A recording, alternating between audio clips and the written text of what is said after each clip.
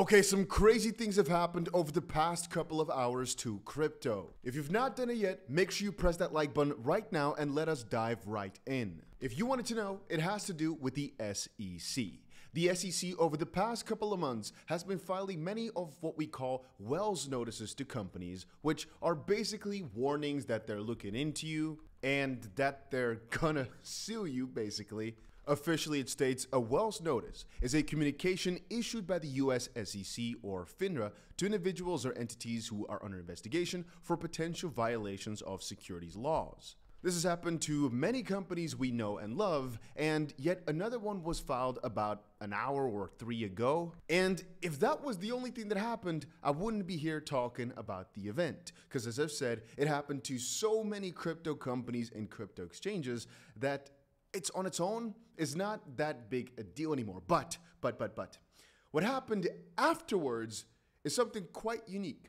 There is another company I know of that did kind of a similar thing, but this is really where the crypto fights get feisty, get interesting, get juicy. Let's take a look. So over the past few hours, what has happened is that the exchange Crypto.com officially filed a lawsuit against the SEC, quote, to protect the future of crypto in the US. Now, it's kind of like Coinbase did, I guess, a while back, where Coinbase really didn't want to get into trouble with the SEC, but they basically countersued or went against the SEC to state that the rules were not clear. It was not a proper level field or playing field, and that the SEC basically just was making rules up out of nothing, or rather that they were trying to act on rules that were not there. So a few hours ago, you can see here that Chris said today, Crypto.com filed a suit against the SEC to protect the future of crypto in the US. Apparently, Crypto.com Derivatives North America has also filed a petition with the CFTC and SEC to confirm crypto derivative product regulation. And again, it's kind of what Coinbase was trying to do. They were trying to get it cleared exactly what the rules with regards to these exchanges basically and crypto were for the SEC to really put it down easily. And the SEC's backward, or I should call it defense, is always to say that the rules are just really simple. They've been around for as long as we can remember with Howey or with the brokerages / clearinghouse rules that are just quote unquote already laid down. The SEC just seems to say it's not really different from the way that TradFi would operate, but we can disagree on that. Today, Crypto.com has filed a suit against the US SEC. We are doing so to protect the future of the crypto industry in the US, joining a series of our peers, many, who are actively defending themselves and taking action against a misguided federal agency acting beyond its authorization under the law. Our decision to sue the SEC follows our receipt of a Wells notice from the Commission staff, illustrating that the SEC's unauthorized and unjust regulation by enforcement campaign continues, despite bipartisan indications that the next administration will take a more constructive and effective approach to advancing crypto in the US. For now, improper SEC business in the US, while this is an unprecedented move for our company to file suit against a federal agency, it's quite a big deal. Actions by that agency towards our industry have left us no other choice. Specifically, our lawsuit contends that the SEC has unilaterally expanded its jurisdiction beyond statutory limits, and separately, that the SEC has established an unlawful rule that trades in nearly all crypto assets are security transactions, no matter how they are sold, whereas identical transactions in Bitcoin and ETH are somehow not.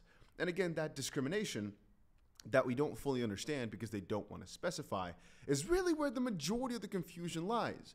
I mean, why is XRP, for example, fine? Why is Bitcoin fine, but is another asset not? What are the rules that make it up? And you might say, well, there's almost nothing you can say because even the SEC themselves seem to not fully know. This unlawful rule never went through a notice and comment period required by the Administrative Procedure Act. And furthermore, the agency's application thereof is arbitrary, I agree, and capricious, particularly when those crypto assets possess virtually indistinguishable characteristics from and are sold in an identical manner as Bitcoin and Ethereum are.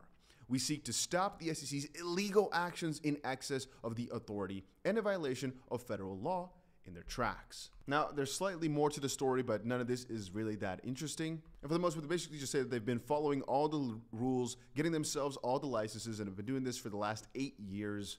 and that they wouldn't have been able to get into this quote-unquote top position if they weren't doing it the proper way. And so that it's kind of weird for them to come out this way, which I agree with.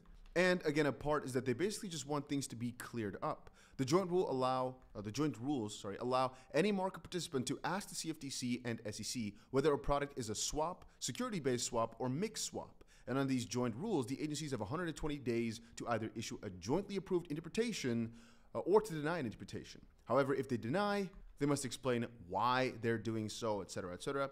What Crypto.com is just not trying to do is get themselves some sort of response, which I think is really, really smart, because these lawsuits take an extremely long amount of time. And perhaps through this petition, they could either get public input or just some sort of response again. And the more we have on paper, the more we have from their side saying this or that is something.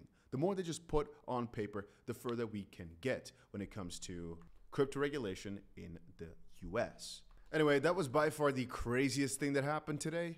And I can't say it surprised me. It's one of the many crazy things the SEC has done. But let me rephrase that.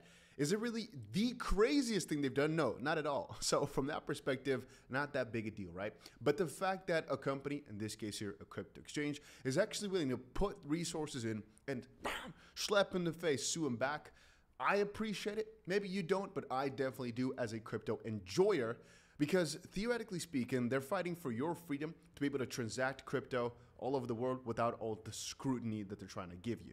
Again, if you think about it, over in the US, so many things are not allowed that are allowed almost anywhere else in the world. I don't actually know why. To keep people safe, they say, but there's a lot of freaking things you can't do. I mean, you are allowed to walk into a casino and put all your money on there, but then when it comes to crypto, oh no, that's all too dangerous. I sometimes think about it the same way when it comes to needing to be an accredited investor, right? You need to prove that you're able to handle money, but you don't need to do that when you're trying to go gambling or do some other stuff. I sometimes find that odd, the way the country is built in that way. And again, also when it comes to crypto, they really always say that it's to protect the people, right? The whole nature of the SEC is to protect the common US investor, I guess, for the US SEC. But then again, their actions definitely don't reflect that, because if we're thinking about it, what are they really doing? They're taking away your options when it comes to these exchanges. They might be taking away your coins, which again, who is that really benefiting? Is it benefiting the people? If we take a look at the XRP case, it didn't really do that much for Ripple in a negative sense, mostly just for the common XRP holder, whom they hurt with their lawsuit. And it just makes me think of what exactly they're there for, what exactly they're trying to do, and how bad of a job they're doing at it. But hey, in the next few months, it'll be changed, right? As the elections roll on in, they're gonna come in hot. It's gonna change as well. And it's quite interesting to think about what we're gonna see at the SEC in, if we're talking about a 6-month period here. Just how different it's gonna look in 6 months from now. It's interesting to think about. But that's it for today's crypto update. What a crazy time we live in, huh? Make sure you press the like button if you enjoyed it. See ya.